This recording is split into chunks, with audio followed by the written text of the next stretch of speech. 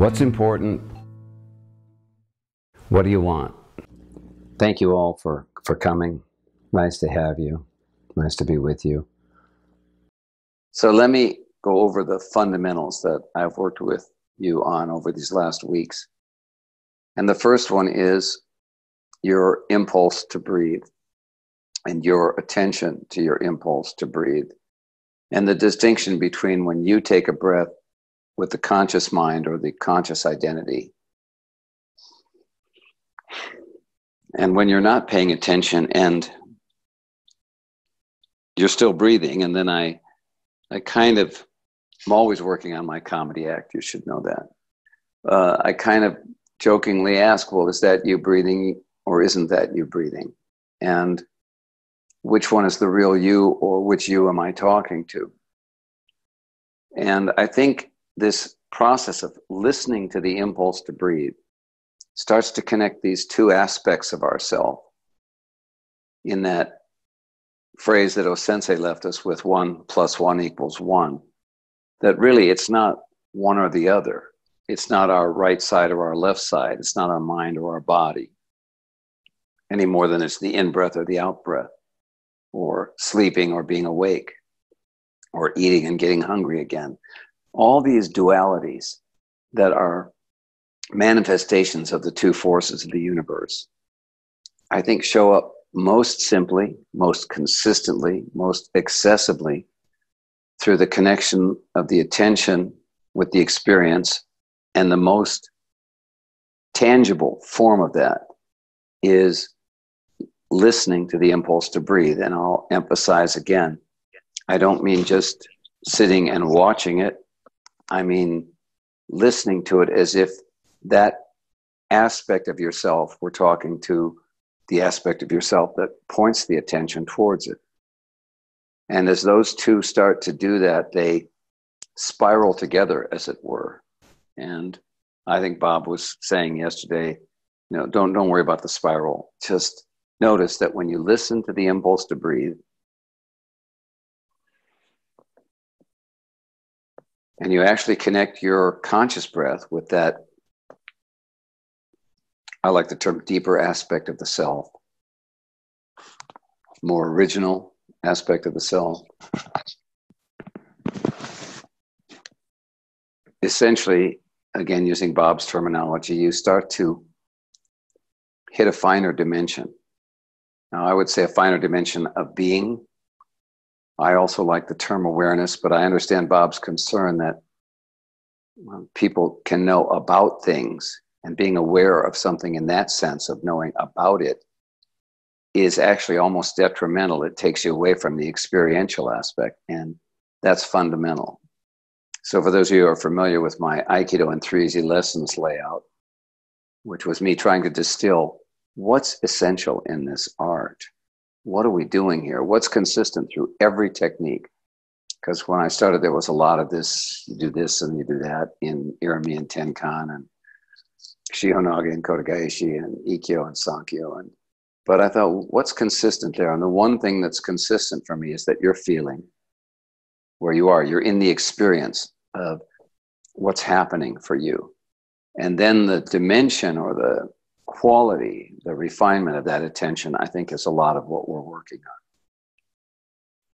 Now we'll do a few more exercises in a couple minutes, and then I think we want to chat about this. But I've started most of these classes by saying what's important and what do you want?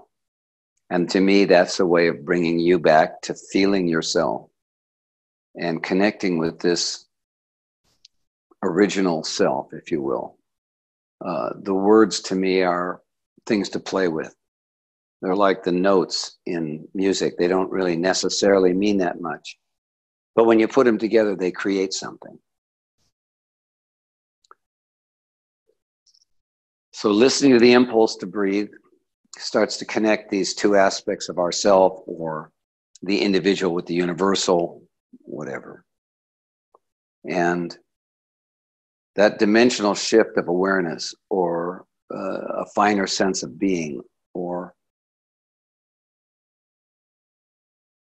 a more present connection with experience, has a power to it that has the potential of unfolding in our lives. And in the same way that once we start listening to the impulse to breathe, it really represents listening to the impulse of life itself. And again, I'm emphasizing over and over to you that what's important is your direct connection with the Aikikami, or your inner teacher, or the force, or whatever you want to call it. And I've said to you repeatedly, these are my stories. You have to experience it yourself to see if they're true. But this direct connection with the universe that those of us who teach, or like I prefer to see us as senior students, can help with, we can't really replace it. We can teach you how to surf, but you got to stand up on your own board and make your own adjustments to make sure that you're in relationship to the wave of your life. And I'm not discouraging you from teachers, or, like I say, going and studying the 108 poses of yoga or all the techniques of Aiki that are commonly taught. All of that is good. Going and studying with, in my case, music teachers or whatever has been good. But I hope there's a time when you connect directly to your own music, when you write your own song. And that doesn't mean you don't sing other people's songs. Maybe even try and sing them just like they sing them. But I would hope somewhere down the line, you would see how they come through you in your uniqueness, that you find a way to accomplish your bestowed mission. I was really enjoying this with Bob, because it's been a major theme in our conversations these last whiles. And God, the guy must be bored under house arrest to talk to me as much as he has of late. But this sense that he emphasized again, I'm not trying to get people to do what I do. And he was emphatic that O-Sensei was not trying to create martial artists. And I said to him at one point, well, I thought that was always kind of something you inferred, but it sounds like you're saying he was pretty explicit. And Bob said, no, he was very explicit, you know, that he does what he does. He is a martial artist. He started at 7. It was major in his makeup, as it were. But that what he was saying was the principles are the same in every lineage. You know, mechanic, poet, chef, plumber, it doesn't matter, artist, business person, parent, co-worker, boss, it doesn't matter. The same fundamental principles apply here. So that's what we want to work on. I want to come back to this unified field of the you that you know and the you that you don't, or the breath that you take consciously and the breath that's always happening to you, and connecting those into one field. And I've been using O-Sensei's poetry of the floating bridge of heaven, because he emphasized so repeatedly, according to every report I've ever gotten, that you must stand on the floating bridge of heaven, or Aikido will not come forth. You must stand on the floating bridge of heaven, or you cannot do Aikido. And yet, when I go back through my years, I don't think anyone ever talked about it. Now, I think Bob also had kind of a sense that it was so holy in a way that how do you even dare talk about it in a funny way? And yet I would say Bob has always been talking about it in his own way. And his process has always pointed us towards bringing the left side and the right side into a balance that connects the two. Do you want me to be strong or do you want me to be soft? I want you to be both. And I would say standing on the floating bridge of heaven means one foot in the mundane or manifest world and one foot in the heavenly or divine world. And when I say divine, what I mean is the essence of where creativity manifests in this world.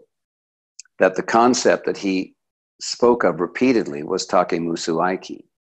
And Take is often translated as the martial. But I'm going to, because I'm so charmingly irreverent, I hope, going to call that a little differently. Take is the realm of function. It's the realm of ability. It's the realm of practicality. And it's the realm of being able to exist in the physical. Feed yourself. Breathe. make friends, work together with people, build a house, or keep your house working, or get your car running, whatever it is, get to where you're going, all the practical stuff that could apply in a sense should you need to defend yourself. But the concept of Budo, the path of the warrior, was to stop war. It's not about fighting, it's how to create, well, Bruce Lee says so charmingly, I call it the art of fighting without fighting. It's a transformation of our being. And I'm going to go just a little longer here because these couple points to me are kind of the foundation of where we're going to go with our exercises. That this ability to stop the war or stop the fight between the breath that's happening throughout you, that's activating you, that has brought life to your being, and the breath that you take in a conscious realm, that the life force of your essence, of your, if I dare use the word self, is connected with the person that you know, that everybody recognizes, that somebody gave a name to before you could talk. Someone told you how to be this and how to be that and taught you to do this. There's so much formed that comes from the external and that we fit to, all of which is not wrong. It's good as long as you do not disassociate from your inner teacher, from your higher self, from the Aikikami, from the divine force, from the life force itself in you. So if we're good with that, I want to touch one more point that one of the teachers brought up to me. And I do appreciate those of you who reach out and share. As we said, Bob also likes to hear not only your questions, but your stories, and to be in conversation in a sense about the real work that we're doing here, which I don't think for most of us is Nikyo or Shihonage, but that's a form that we use to practice it. The work, the essence of unifying these two aspects of our being until the next dimension of ourself shows through, till we accomplish our bestowed mission, till we bring our uniqueness to play, I like to call it, in the symphony, that each of us plays our part well in the symphony. This trusting that force in the face of the fact that a lot of people are telling you how you should be. And I'm sure the majority of them mean well. But it's important that while you listen and learn to everyone, you're connecting all the manifest world to this divine force. And so when I say listening to the impulse to breathe, that starts that connection. And I had said, now seek the source of the impulse to breathe. And one of the teachers said to me, well, I get listening, but I don't get anywhere with seeking the source. And my sense of it is not, I think I said to him, it's not a destination. It's a way of traveling. So as you're listening to the breath and you're listening to the impulse to breathe and you're harmonizing your breath with that impulse that's breathing you, and those two begin this merging, there's just a shift to a finer dimension. And in that finer dimension, I think you can begin to feel the impulse at a finer level. And that's all I mean by seeking the source of the impulse. It's not a head trip. It's not an idea. It's not something you can name. It's an experiential feeling into how it originates in you. And that should be a koan. That should be the sound of one hand clapping. That should be something you can't quite bring together in a conscious way necessarily. But this process of standing on the floating bridge is, to me, the essence of what we're doing here. And I don't want to say I know what it is. I want to say, if you aren't making an attempt to stand on the floating bridge, if you aren't somehow sensing into yourself in a way that says, where is, and again, the divine word may not work for you, but where is my connection to the origin of creation? And again, those words are so lofty that, and Bob is always concerned when we start to talk like this, that everyone's going to head trip. And of course, I like to say, well, of course, if we tell them to center, they're going to head trip that too. So it's inevitable that our minds are going to run off with this. But how do you correct into an experiential domain? And I'd say, be listening, be connecting. I looked at a lot of places and almost nowhere did I see anything where people actually spoke about it in terms of standing on the floating bridge. I think a lot of people have taught pieces of it or aspects that start to represent that study. But I come back to this quote from one of the Deshi that Chris Lee brought up in his blog. And he said, the Deshi said, well, Sensei always said, we must stand on the floating bridge of heaven. If we don't stand on the floating bridge of heaven, Aikido won't come forth. But we didn't know where this floating bridge was. So he said, the Deshi said, so we didn't know where this floating bridge was or how to stand on it. So we just put on a good face and kept applying techniques to each other. And I don't mean to be rude, and I don't mean to be insensitive to what they were struggling with. Nonetheless, these are the people who then went out to teach Aikido. And I think we've got a world full of people putting on a good face and applying techniques to each other. They have very little sense of this concept of unifying 1 + 1 = 1. And it's why I start out with my gratitude to Bob, because I felt like he's always taught this, even though he didn't use these phrases.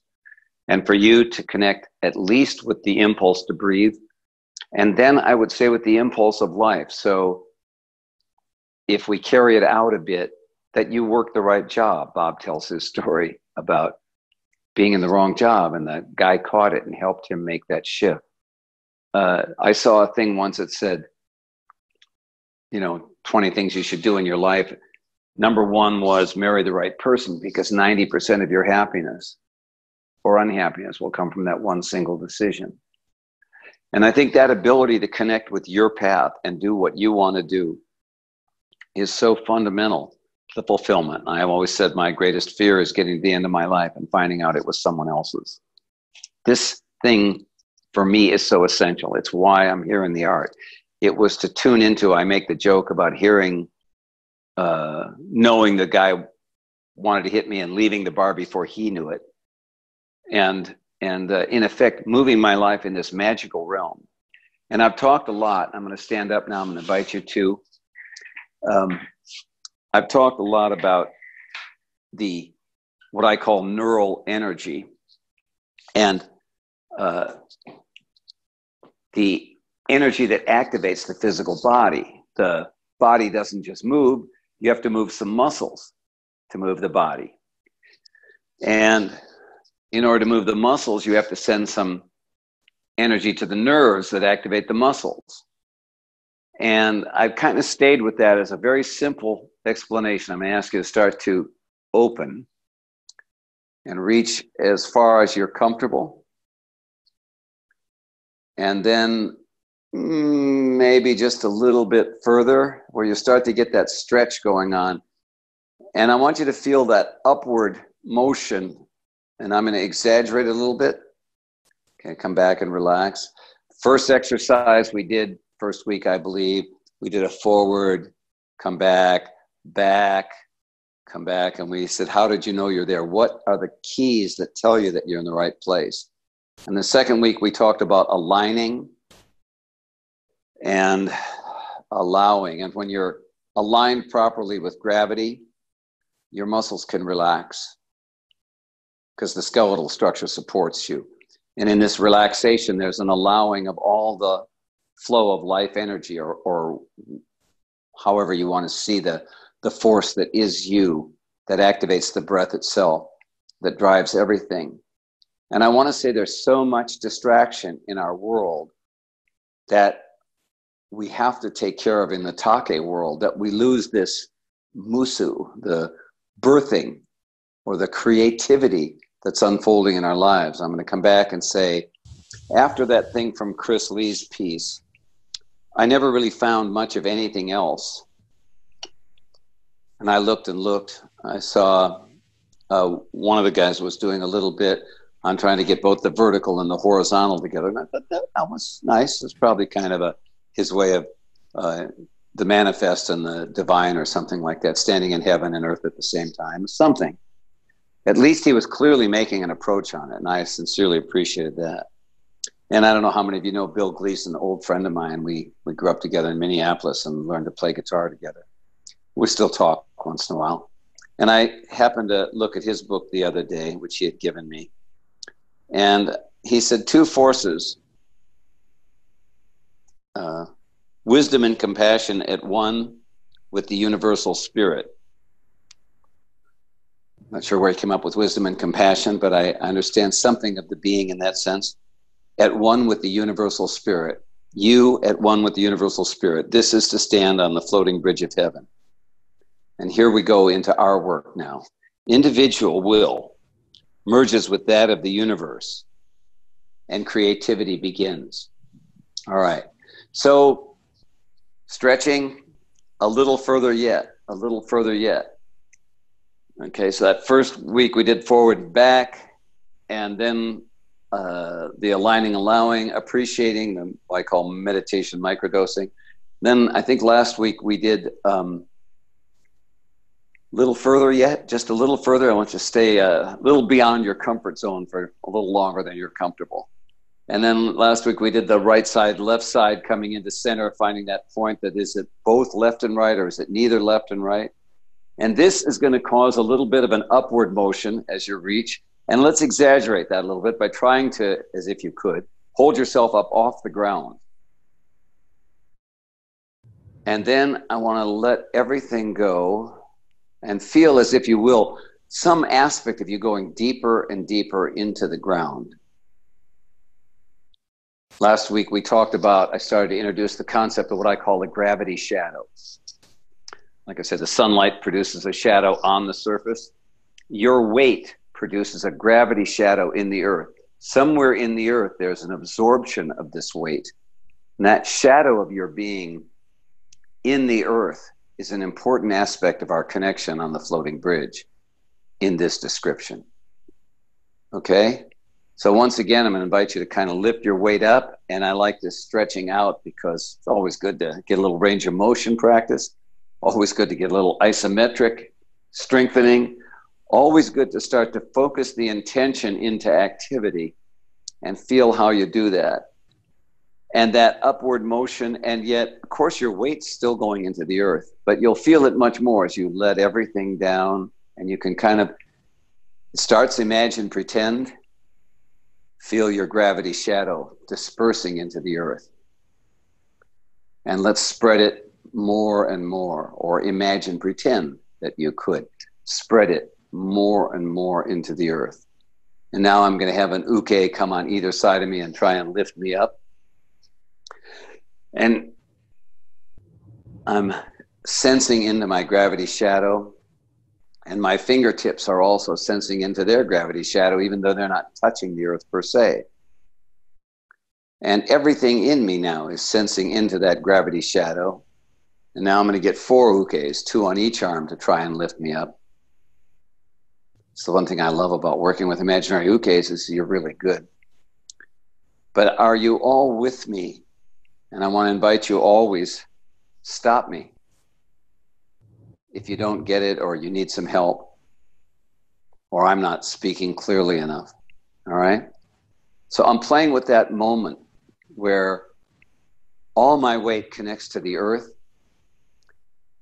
and there's this unliftable, I think Mr. Tohei used to talk about that. He used to do these exercises. He'd get 4 guys to hold him up in the air, and then he'd just do his gravity shadow thing, and they couldn't hold him. He just dropped them.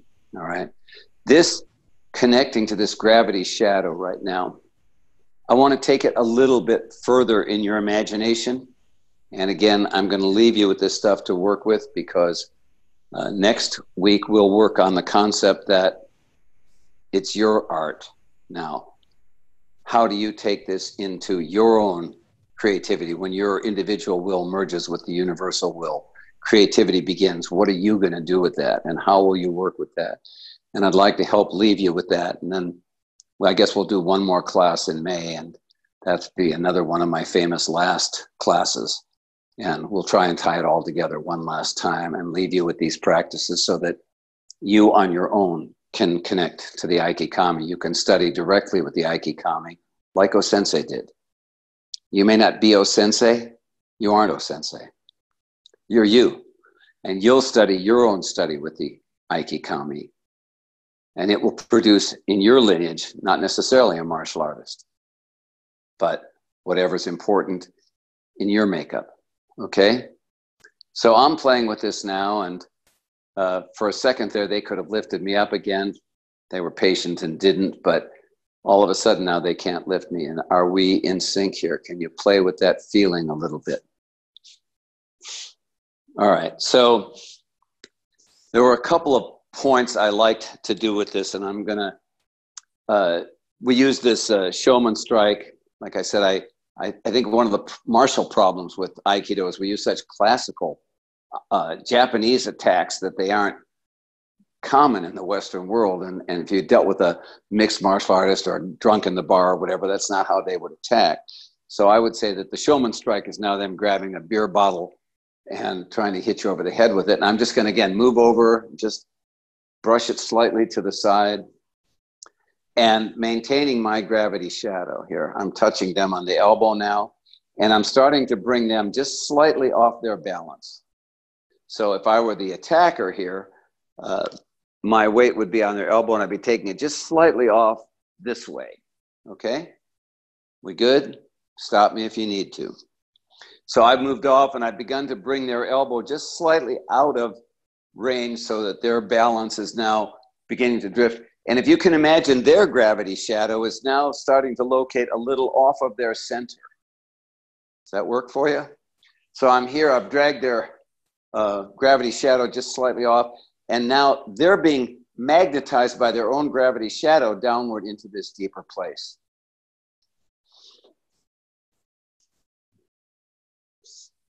Can't help but think about it probably at moments, but play with it experientially. Let's go back to you here as you feel that shadow drop into the earth, disperse through the earth. If you can imagine it now, through the earth, it's connecting to the sun because the earth's gravity is affected in that larger field. The sun's gravity through the galaxies through the universe through the totality of creation. You're a part of that. And however conceptual you might get lost in thinking about it, when you start to feel into it, it becomes more accessible to you. This universal energy and you that you know start to unify like you and the impulse to breathe. The origin of the impulse to breathe, the source of the gravity shadow, the universe, the creation itself. And if you play the game just for a minute, just feel into it. I'm going to guess there's a little sense, and you're not sure if you're imagining it, and that's true when you enter the next finer dimension. And that's why it's nice to have real ukes, because you get a little more feedback. Okay, and I'm just bringing them down into that, and they're falling down. And I'm really not doing that much, other than this cultivation of the spirit of attraction by which we draw the whole of the opponent to ourselves. And I think, as I like to say, it's why Aikido looks so incredibly fake to people who don't understand it, and to people who've only done the mechanical work. And so I'm going to take you into another exercise if we're good with this. If you've had a few of these, and you can picture again that you've drawn them off and their own gravity shadow is pulling them down, and you just add your energy to that, the littlest bit here, and you can just feel that there's no effort. Their neural energy is taken back into its own gravity shadow. Okay? So these are concepts. Play with them a little bit. Let's do a setup for a Shihonage. Katate Dori, come over the top, grab the wrists here, and we're torquing the wrists just slightly so that they can't really reach you with the other hand. There's enough of that extension there. Okay, I'm going to slide underneath and do a Shihonage. Pretty simple move. slide, pivot. Okay, I think I did in the second class, maybe it was the third, I can't remember. This move with the sword, huh?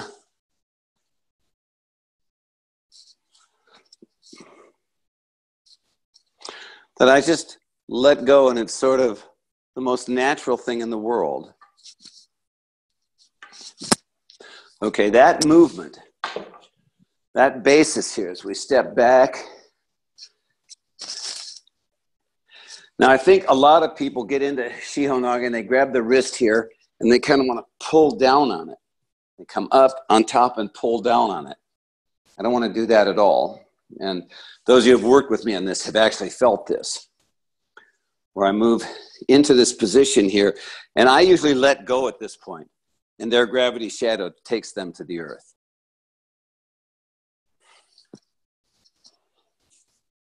Because I'm not coming up here, I'm dropping into my gravity shadow here, and I'm pulling them into their, magnetically pulling them into their gravity shadow. All right, now it's great if you've got a real uke, because I remember doing this one in Switzerland, and they just couldn't believe it. They were just standing there with their mouths open, kind of, because I would get to here and let go, and they would fall. And they're used to this as Shiho-Naga, all right? Same thing with the sword. It's like, no. It's like just bringing the sword into your gravity shadow. Okay, let me see here how we're doing. We got a few more minutes, I think.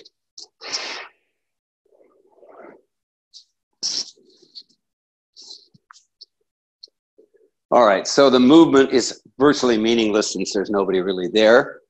But this sense of moving under the ground, moving under the earth.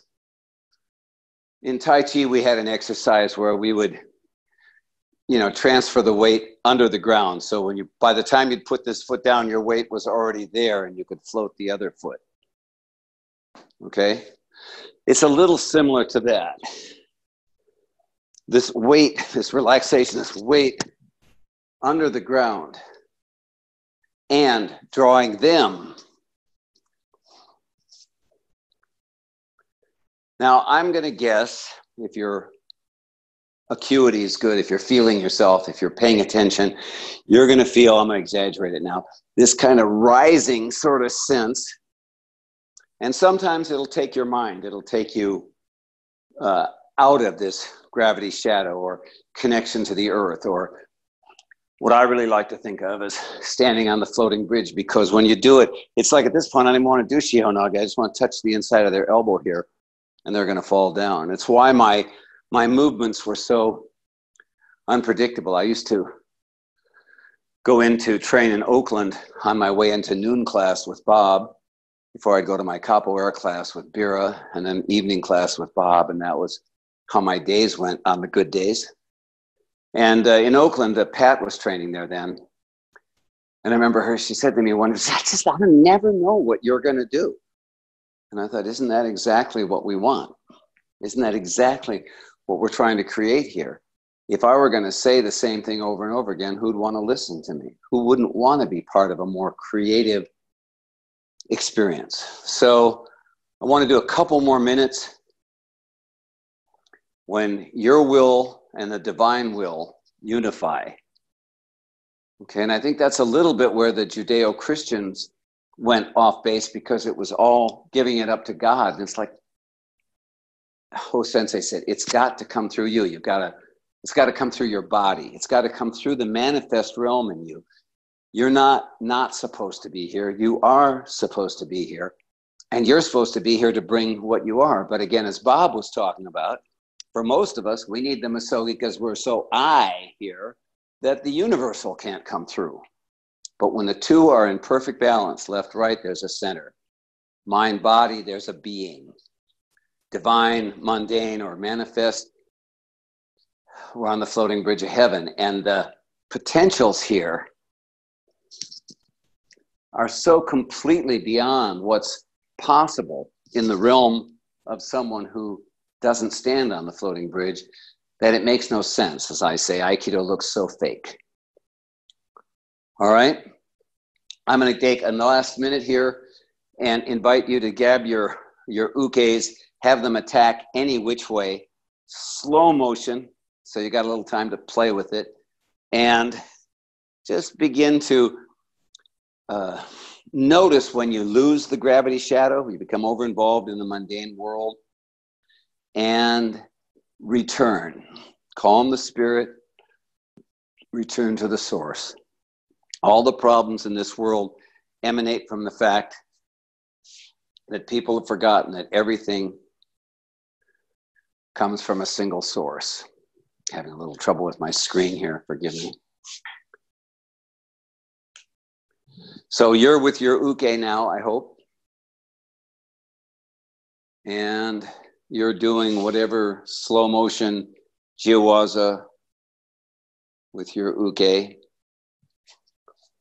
Am I good? Okay, I'm back here so that I can see myself as well. I hope you didn't lose me. And I'm playing with this sense of there's a natural, they can't lift me up now. They can't even push me. There's so much depth into the totality of the earth that even on one foot, it's impossible. And so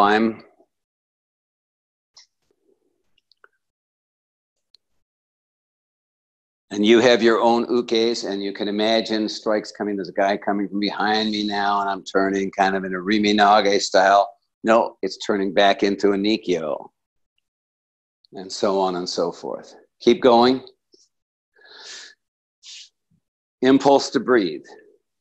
Listening to the impulse to breathe connects you with that presence that feels your gravity shadow. But you have a couple last minutes here with your imaginary ukes. And if you're feeling great, bring in 2, but keep them slow so that you've got the presence, the time you need to come back to that standing on the floating bridge, that feeling of connecting. Today we're playing with the gravity shadow as our approach here. Okay, last minute on the floating bridge with our imaginary ukes. And again, I'm using 2 now.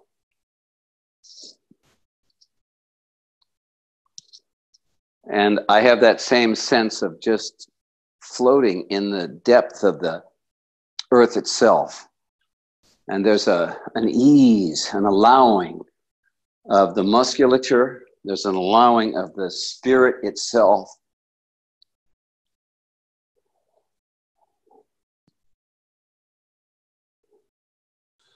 Okay, and a last minute. Impulse to breathe. Connecting it. Playing with some of the isometric quality through the body.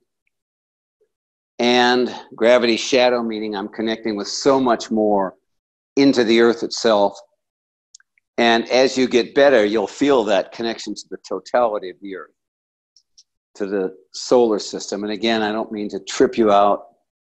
I mean to play with the feeling, imaginary at first, feeling of a larger connection to a total universal self. Okay? So in the beginning, the energy hits us.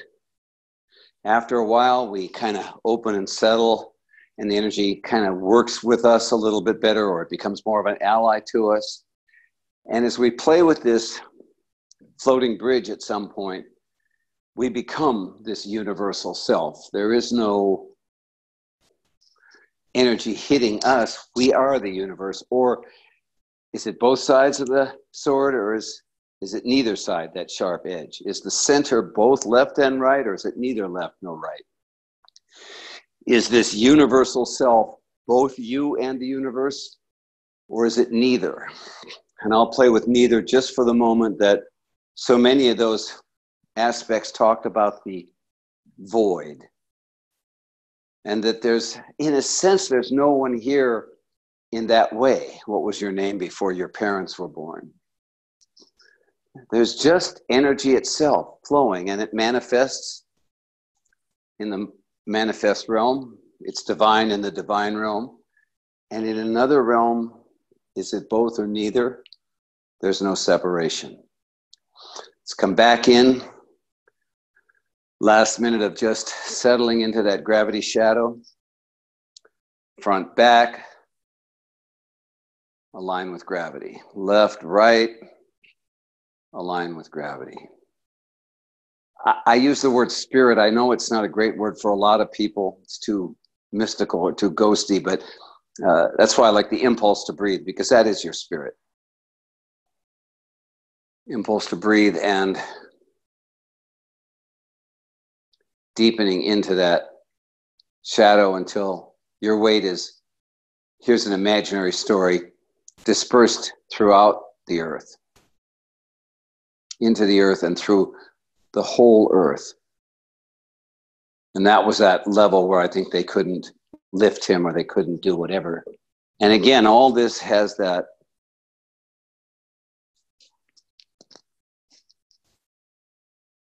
there's nothing to it.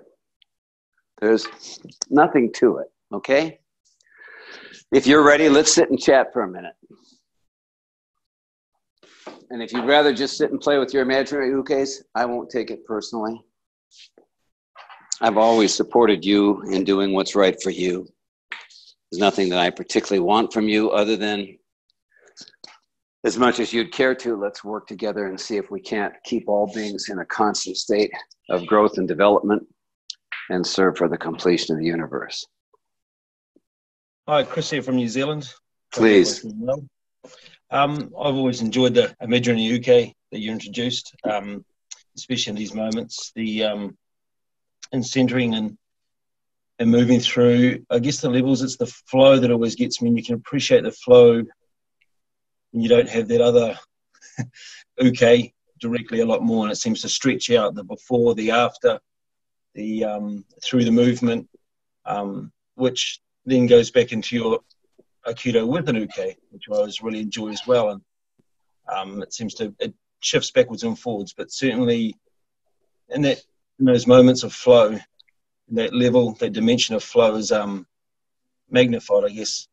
It's one of the beautiful things about Aikido, and that the process of dimensionality, I guess. So thank you. Thank you much. We used to do a lot of work with imaginary ukes in class. We would stop and do time in class with imaginary ukes. This has been a fundamental part of our practice, and in part because I think it takes away some of the distraction and brings us back to this internal space. What did Bob say yesterday?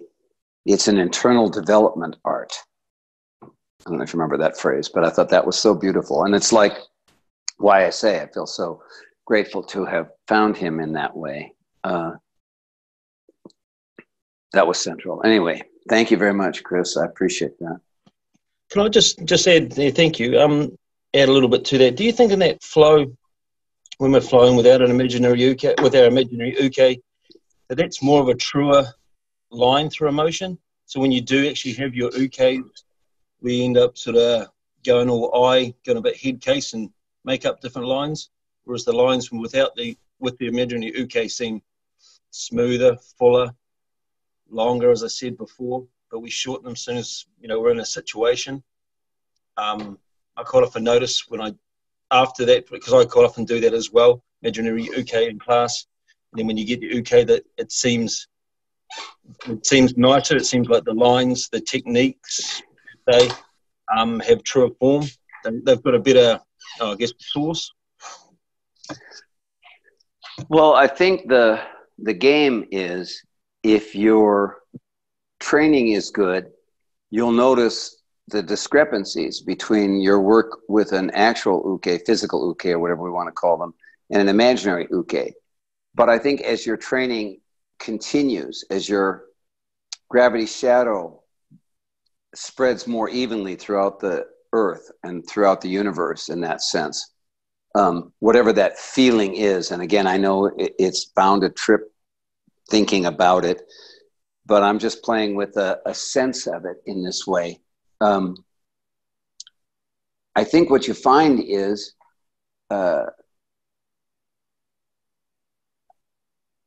They're the same. They're the same. Yeah. So my sense, Chris, is yes, there is something true about the imaginary uke, because you can't blame anything on anyone else. So it all comes back to your internal awareness. And, but I do believe it was my experience that once your training is good in that dimension, you find that real ukes feel imaginary in the sense that there is no resistance. So here I'll go off onto a track. We'll touch on this next week. I used to say every technique that you do should be kokyanage. Even if you're doing Nikyo, it should be kokyanage. And to me, kokyanage, which they translate as breath power throw, and again, as I like to take my incredibly irreverent liberties with these things and say, no, it's to harmonize with the power that activates their breath.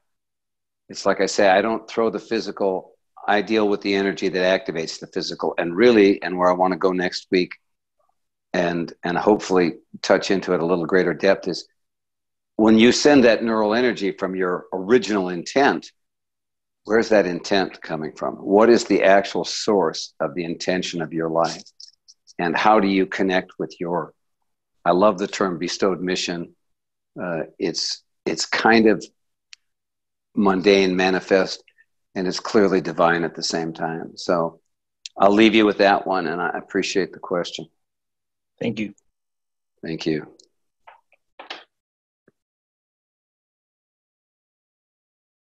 While we're waiting, we're of course listening to our impulse to breathe. Of course, we're seeking the source of it.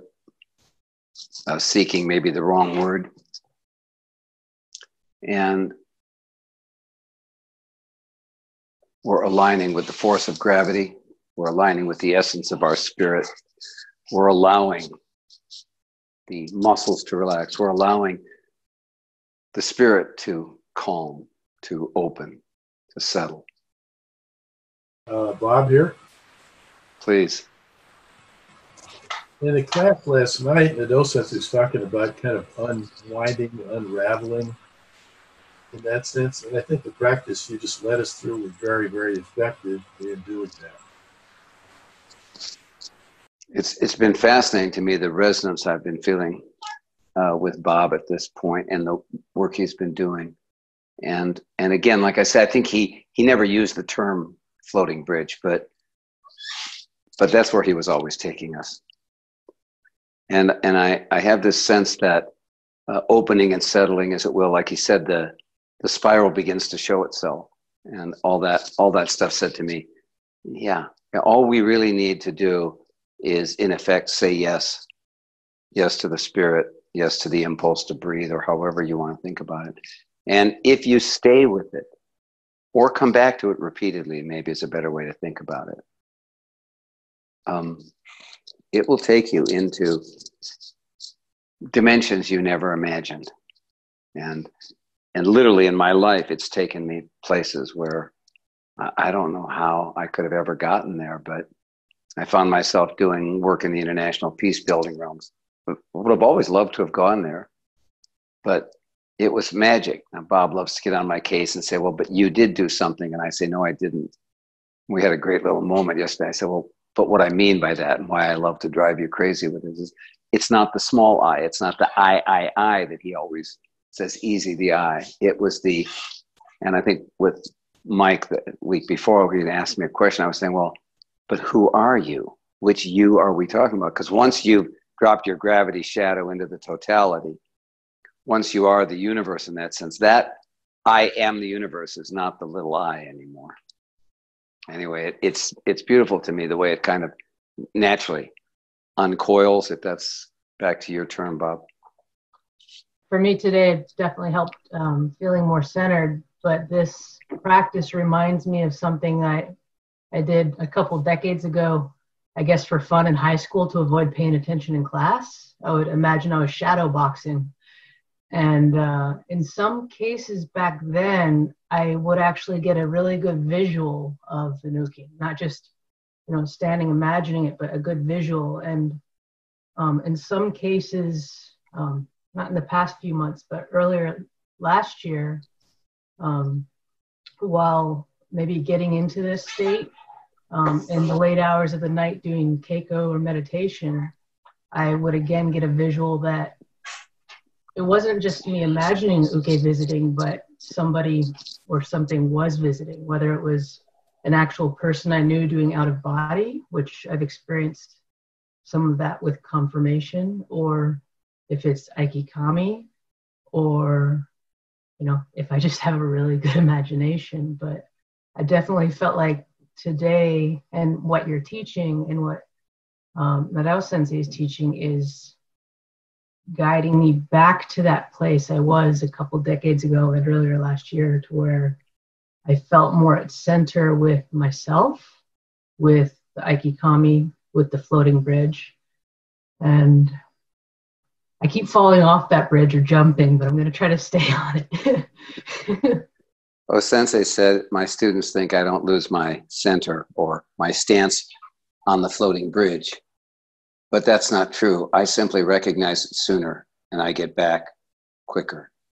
Calm the spirit, return to the source. And as to what's real, I have no way of knowing. Even with your ukes, it's hard to tell sometimes what's really going on. They help, but stay in the process, which sounds like what you're doing. And I think it teaches itself to you as much as you're open to allowing it. And I guess I would come back to that there is a great human propensity for self-delusion. And we can tell ourselves and convince ourselves of almost anything or something. And it's why I come back to gravity shadow, left, right, center, align, allow, appreciate, something that brings us back in from the, you know, kind of place. I think if you stay true with yourself that way, you should be okay. Sounds like this, again, I use the word divine, this creativity is always calling us. This creativity is always wanting to come through us. And anybody who sings along with the radio in the car when no one's listening, it's there. It's always there. For the most part, we've been told to, you know, sit still, be quiet, you can't sing, whatever the repressions are on this natural expression. And because, you know, we can get out of that gravity shadow and be erratic and inappropriate. So trying to find the right balance, that's our study. Thank you. Thank just you. want to add one extra piece on that. When I was doing one meditation a couple decades ago, you know, left my body, you know, thought I was imagining it, but my first thought was to go to my Aikido sensei's house.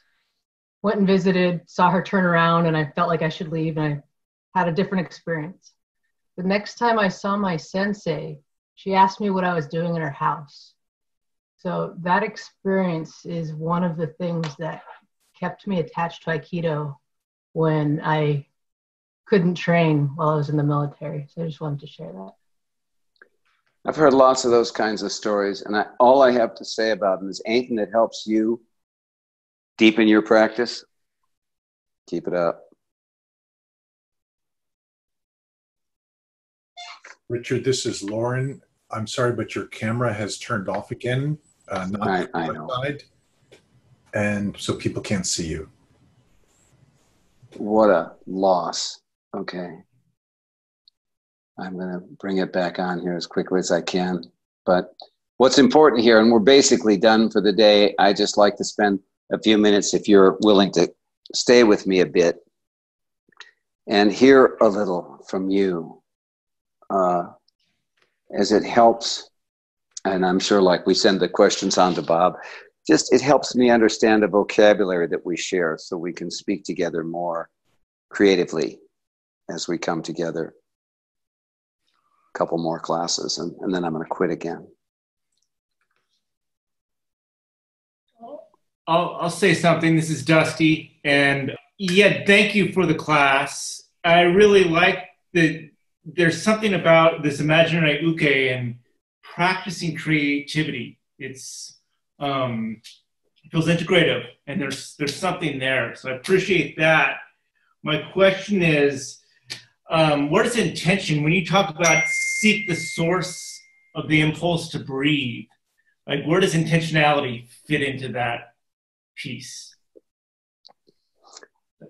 It's a deep question, Dusty, and like I say, well, I think I'll try and get there.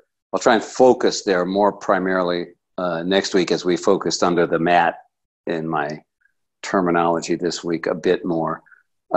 But even directing that attention towards feeling your gravity shadow is a focus of intention, and there is some power that emanates from us that allows us to raise our arm,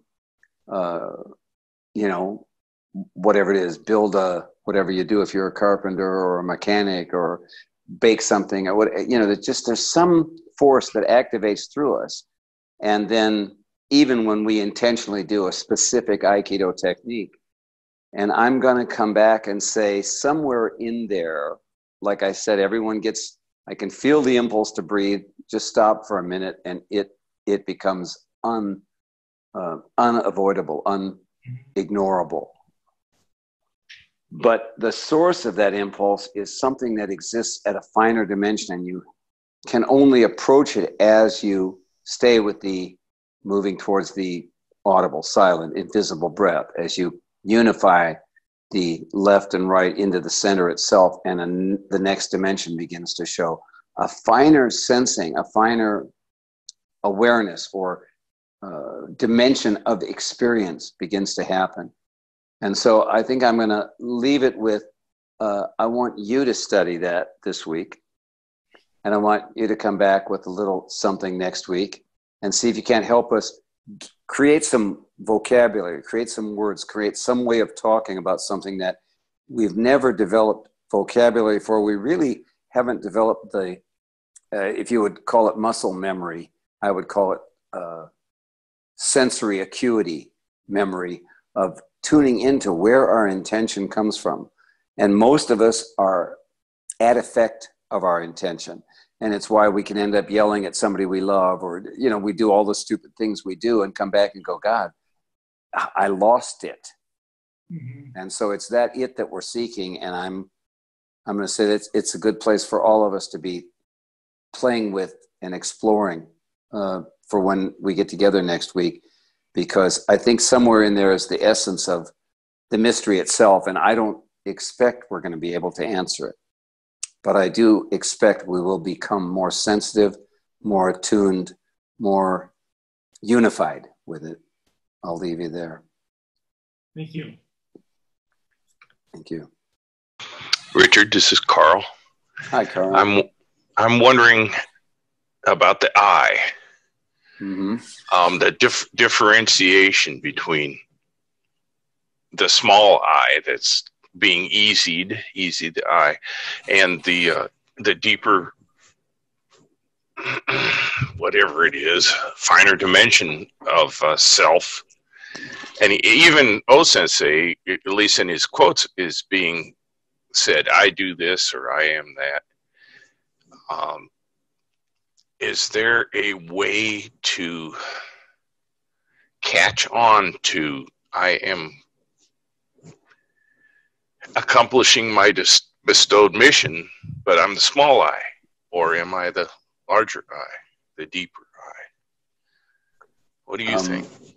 I think that it's a good question, and as I'm so wont to do, I would say I want you to spend some time with the Aikikami or your inner sensing of what that is, and see what shows up for you. But let me share just the sense that it's not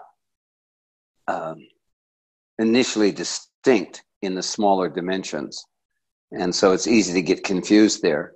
But the couple things that we do know is that you pick it. We have a left and a right, and they come together in a place that we call center. Is it left and right? Is it neither? But you can find something closer to your center.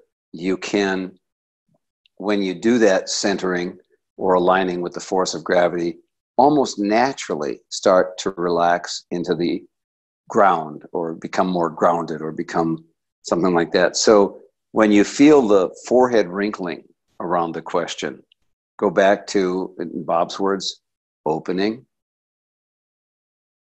And I think you do that through left, right, or you do that through your in-breath, out-breath, or the up pulse and the down pulse, and centering, grounding. And I think if you just stay with that process, a lot of those questions get answered. But again, these are my stories. Play with it, see what you come back with. Well, I have been doing that for a while. I hope I have 400 years to continue. Thanks, Richard. Thank you. Yeah, it's never enough. And Bob says, Sensei says that, he's, I mean, like he said, where I am, this is kindergarten, and he says to Bob, he wished he had done better. He should have done more. He should, and I guess if he were here and we were having a drink together, I'd just say, ease the eye, and I totally know what you mean. Got to have a certain balance of your reverence with your irreverence, otherwise you lose the floating bridge. Oh yeah, I just following up from last week, the time I spent with it. This week, I know we had a conversation. I thought some more about it even today. It was class. I think it's about relationship for me, and kind of the blend of that process of gravity. Gravity is happening, whether I think about it or don't think about it. But my conscious blending with it changes the relationship. Last hour was not that I have to think a lot too much about standing, but I felt like I had to put just that much less of my conscious thought into standing. The deeper I was able to drop into the ground with that process, kind of like the more below I was, the less I had to be above in terms of consciousness. It's something I just sort of felt a moment ago. Yeah, I think that the way we know ourselves starts to dissolve. That's a scary one for a lot of people. And I think that's the place where they tend to cut out. When Bob, not long after I started training with Bob, I mean, way, way back, and we're talking, 45 years now or something like that, and maybe even longer than that. He hit this thing where he started talking about base connection, and what I call power under the mat, and that there was a place there where you start to hit a kind of a darkness in terms of what you know and how you know yourself. And like he said, we lost a lot of people in that realm. A lot of people just didn't want to go through that unknown place. And I'd come back to that's the place where these other tricks are so valuable, because if you've got a mantra that works for you, that you believe in, if you've got an impulse to breathe that you can connect with, if you have a centering practice, if you have a lot of times during the earlier times, I would just think about O-sensei as my mentor or my image of someone to help me stay in a courageous place when I would be somehow uncomfortable, and I would say actually afraid of losing myself there. And there have been other, whatever you want to call them, magic potions I've used. But I think there is a place where you start to dissolve and there's seemingly no one there. I don't think that's bad. I think that's good. I think the more you ease the eye, if we're back to those terms, there's nobody there. And yet there is. Is it both or is it neither? And if you lose your sense of humor, it's not funny. It sounds good to me. What you're describing sounds exactly like part of the process. And I'd say, keep your breath and hang in. Thanks for that, Richard. I actually had a couple of sleepless nights, and I actually was focusing in on just there in bed, just like feeling the dispersion of my weight. Mm-hmm. And it sort of became like a practice of how to fall into deeper sleep through that process, as I was kind of like just unable. So there was something, I just kind of, the resonance of like, you're talking about Bob being woken up in the middle of the night for being inspired. Mm-hmm. You've been named, like mm-hmm. There was a touch of that for me. I felt like I love maybe what you're describing is true, but like there's something in teaching. Yeah, I guess that what it brings up for me to say to all of you is, you know, like I said, these are my stories. I think as you start to play with it, maybe gravity shadow isn't your practice. Maybe expansion is your practice. Maybe, you know, dispersion is your practice. I have no idea what the kami is going to say to you.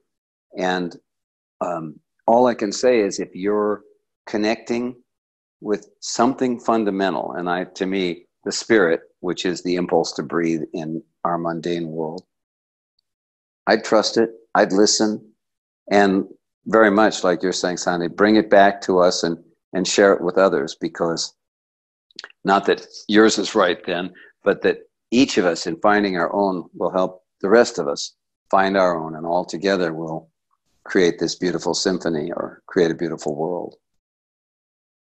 I think we're close to time here. I don't want to cut anyone off. If there's something someone would love to share, I'd love to hear it.